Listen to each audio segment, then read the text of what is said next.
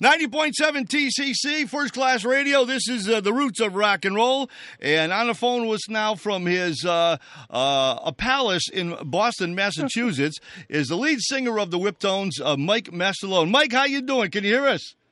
I'm doing great, Bobby. How you doing over there? Very good, very good. We were just running down a little bit of LeadE weekend, and, of course, we had to include you guys.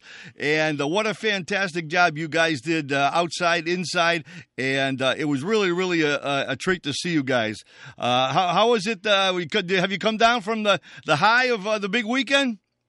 Let me tell you, it was an absolute blast. We all had a ball. I mean, from the time we got in Friday night to the time we left Sunday, early morning, we were singing nonstop, pouring our hearts out in this music like we do, and our fans and you guys were always there supporting us. And, you know, it's so great, this music, because when we sing it, it's more than just music. It's memories, it's youth, it's childhood. It's a passion, you know, and really, and when I see the look in the people's eyes that we're really doing something special for them, and it makes me appreciate it a whole lot more. And on top of that, I have a heck of a lot of fun, let me tell you that. It looks like you do. That's fantastic. For all the people out there, we're talking about the WHIPTONES, the young guys, young fellas who we met 4 or 5 years ago down in New Jersey. We've actually had them up to one of our shows with the New England Doo-Wop Society.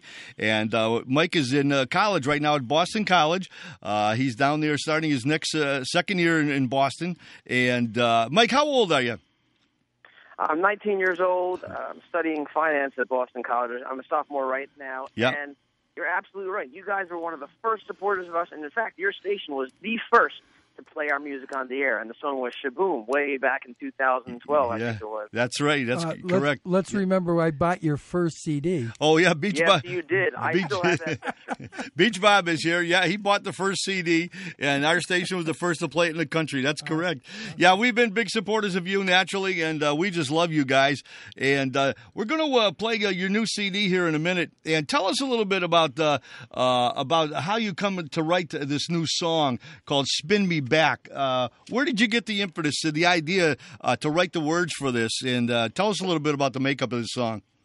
Sure. Well, really, it started off with the album in general, because we knew we were coming back to LeadE and we wanted to release a new product. And we have a couple a cappella albums out already, so we wanted to do something a little bit different. And on the other hand, we've always wanted to get a band. So just for a few songs or so. So we did. We got the band together and we started recording this album. And then the idea came together. What if we write an original song? And we went back and forth, bouncing ideas off of each other.